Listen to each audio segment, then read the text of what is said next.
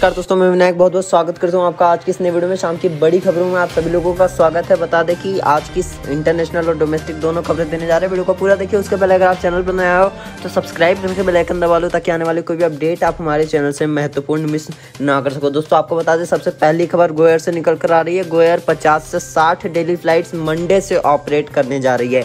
दूसरी खबर की तरफ आगे बढ़ते हैं। बता दें, सऊदी में शुरू होने जा रही है डोमेस्टिक फ्लाइट्स। इंटरनेशनल फ्लाइटों को लेकर अब तक कोई खबर नहीं है। अगली खबर की तरफ आगे बढ़ते हैं। डोमेस्टिक फ्लाइट्स के लिए अगर आप यात्रा करना चाह रहे हैं तो आपको एक सजेशन देना चाहेंगे कि आप जो विंडो सीट होती है उससे दूरी बनाए रखें।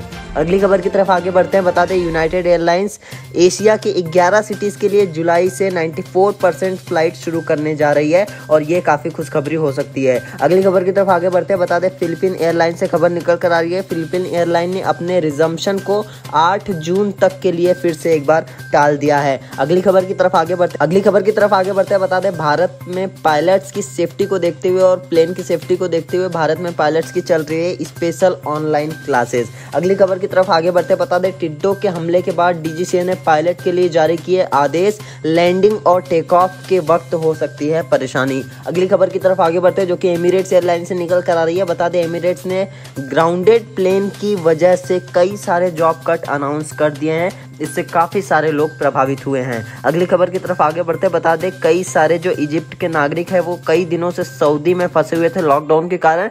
अब यहाँ पर इजिप्ट एयर और एयर कायरो की मदद से उनको पहुँचाया जा रहा है वापस इजिप्ट।